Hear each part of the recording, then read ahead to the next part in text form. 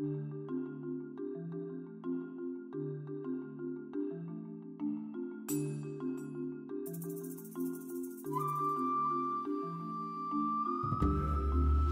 to Common Core Math.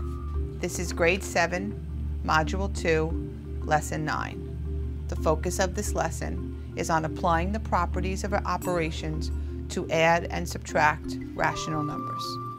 We are going to look at the problem set, Problem 1 and then Problem 3. The directions read, show all steps taken to rewrite each of the following as a single rational number. So question 1 reads, 80 plus negative 22 and 4/15.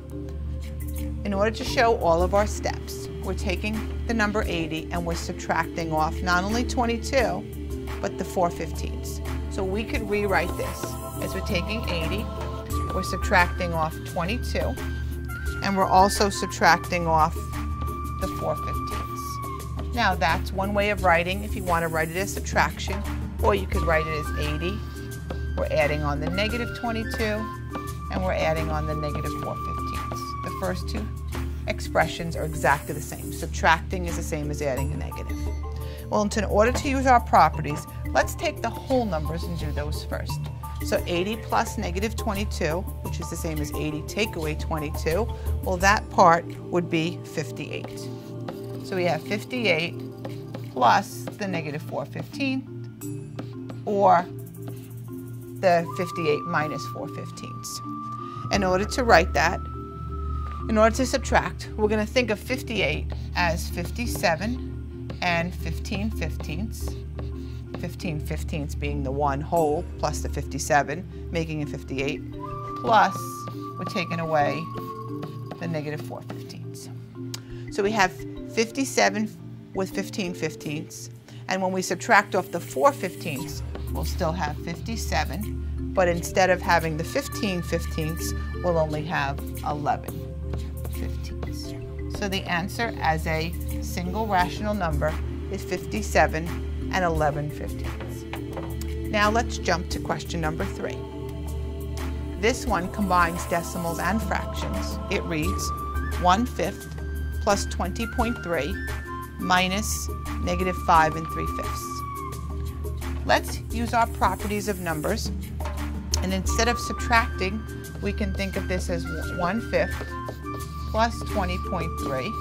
Instead of subtracting the negative, we can think of adding this 5 3/5.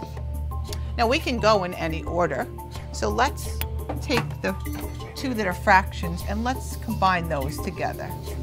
So let's add the 1/5 and the 5 3/5.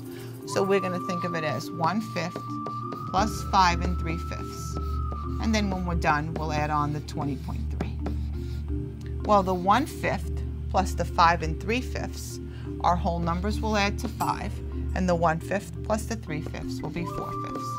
So for that part, we have 5 4/5. And let's add on 20.3. Now we could either make both of these into decimals or both of these into fractions. Let's make them both into fractions. So we'll leave the 5 4/5 as it is, and 20.3 is really 20 3/10. 0.3 being 3/10. Now in order to add them, we need to have a common denominator. So instead of thinking of it as 4/5, we'll multiply those both by 2.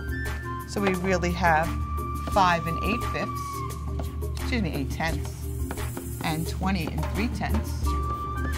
We'll add the whole numbers together, we'll get 25.